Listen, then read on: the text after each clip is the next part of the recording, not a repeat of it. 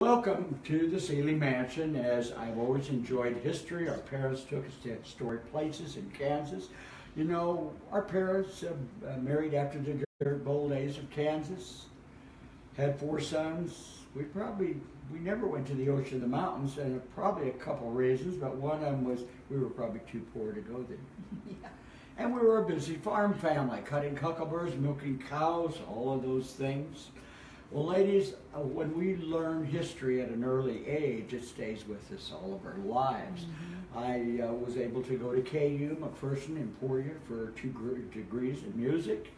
And when I was going to Emporia, a little school down here at a teacher's college in Kansas, and I was singing in a men's chorale group. And we sang in several towns, Kansas that year. And we came by, going to the high school here, a wonderful old house. And I said, look at that gorgeous old house. Of course, nobody else agreed with me. Look at that house, it's needed a paint job, badly overgrown. But I said, look at that gorgeous house. Found out immediately, I knew some people in Abilene, asked about the house, found out that the daughters, Helen and Marion Seelye, were still residing in the family home as professional women of the day. Didn't marry. Marion was a concert pianist, Helen a chemist. Like if you were a school teacher, got married, you'd lost your job because married ladies didn't work out of the home.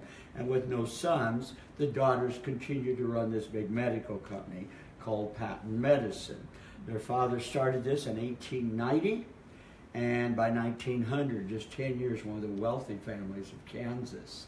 Bought this whole city block plus, 1896, lived in a beautiful home, but was to tear that down and build this one, which is 1905. We're coming up with the 113th year of Christmas in the dining room this year. The special part about this whole story is that the daughters, Helen and Marion, as I purchased it from them, I asked them to stay to be my honorary grandmas. Since they had not married, there was no continued children or grandchildren. But they weren't sure that that would be appropriate because they now decided to sell it, and they felt like they really didn't have a place. It was not their home anymore. But since I had the recreation resort, I didn't know when I could actually move here permanently, so I begged them to stay. Even got them on roller skates, if you can imagine, up in our recreation. These near 90-year-old ladies rolling down this big floor. Of course, you had to hold them up all the way. Anyway, they decided they could stay and be my honorary grandmas, and I was very lucky, folks, to have them another 5 and 10 years. Wow. To literally tell me about building of the house, going to that World's Fair of 1904, which was the showcase of the world.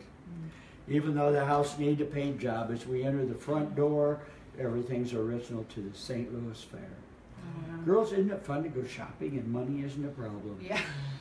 I did build this building. Now it's 25 years ago, and it does house what was left of Dr. Seelye's company. The Seelyes at the turn of the century bought a big old opera house called the Bone Break Opera House. Later it was called the Plaza Theater, and most people, of course, remember the Plaza Theater. It had been re-bricked, and it's now not standing, sadly. But everything in this room dates back to 1890 of Dr. Seelye's company.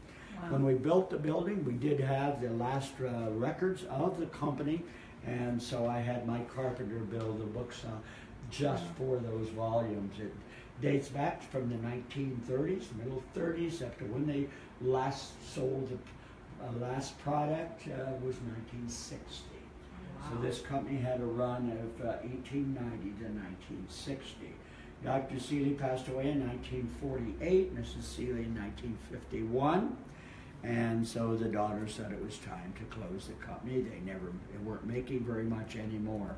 So literally everything that's in this building is the last items. It was really from this company, and they were a large company. They sold 4,500 salesmen, peddling in 14 states, and made a lot of money, obviously, at this stuff. But all this, what's left, is really in here. It was really fun to have the daughters because not only could they tell you about building the house, they were at the World's Fair as children, 8 and 9, but they could tell you about the company because literally Helen was a head chemist in this big company. And they would have known Eli Lilly and his wife personally as they were a guest here. You've heard of Eli Lilly, Merck, Upjohn. Those were all personal friends. And now Helen is literally heading the company herself for 30-some years, both going to KU over here at University of Kansas. So we like all of our guests to go through the front door, so we're going to proceed on down to the sidewalk, come up on the front door, and I'll meet you there, okay? Okay. Thank you.